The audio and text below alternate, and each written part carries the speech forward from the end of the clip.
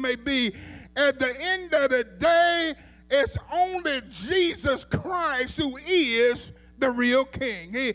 Christ is the king who shows compassion in the chaos. He's the king who shows surplus and scarcity. He's the king who gives protection in the midst of problems. He's the king who brings deliverance in the midst of danger.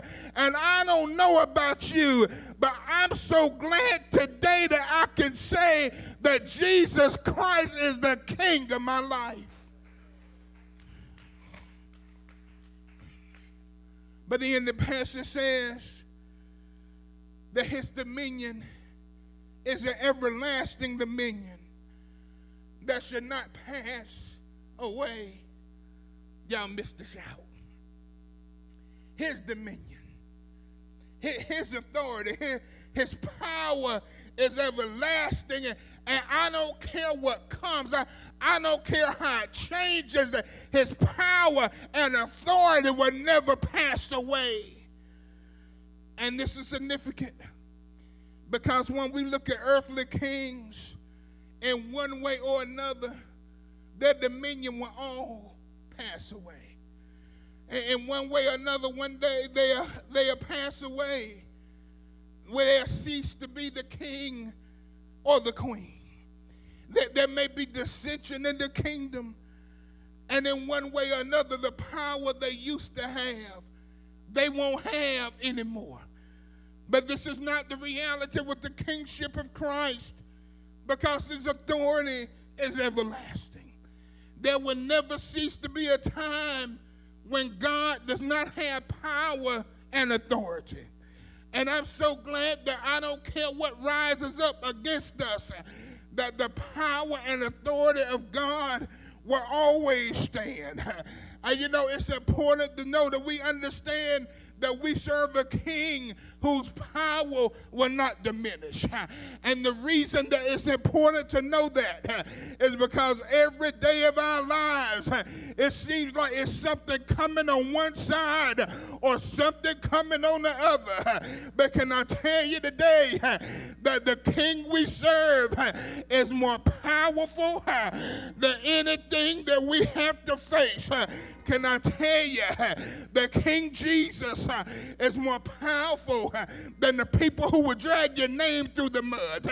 That King Jesus is more powerful than the people who will stab you in the back. That King Jesus is more powerful than the doubts that try to kill into our minds. That King Jesus is more powerful than the uncertainties. That King Jesus is more powerful than the uncertainty that tries to cross our minds. I don't care what comes. Nothing in our lives are more powerful than King Jesus.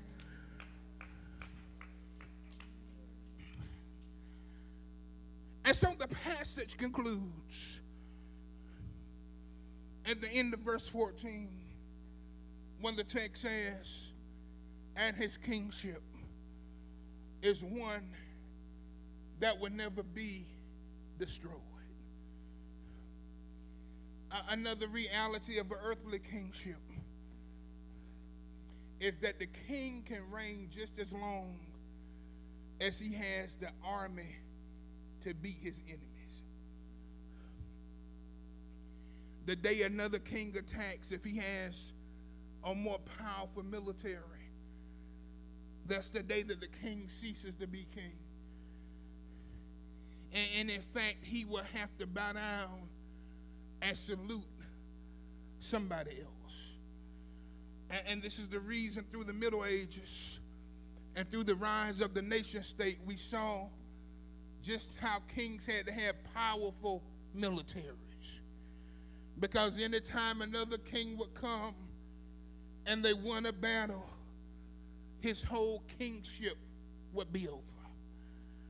But can I tell you that when our king is Jesus, we have the assurance of knowing that his kingdom will never be destroyed. That there'll be some forces that try to rise against him. But can I tell you that our king has a track record of overcoming every force that's ever risen against him. Herod rose against him. but he could not destroy him. Religious leaders rose against him, but they couldn't destroy him. Pontius Pilate rose against him, but they could not destroy him. Roman soldiers rose against him, but they could not destroy him. The cat of nine tails rose against him, but it could not destroy him.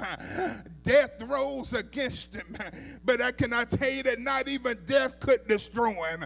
And brothers and sisters, it's because our King is who he is that we are able to face every challenge that will rise against us.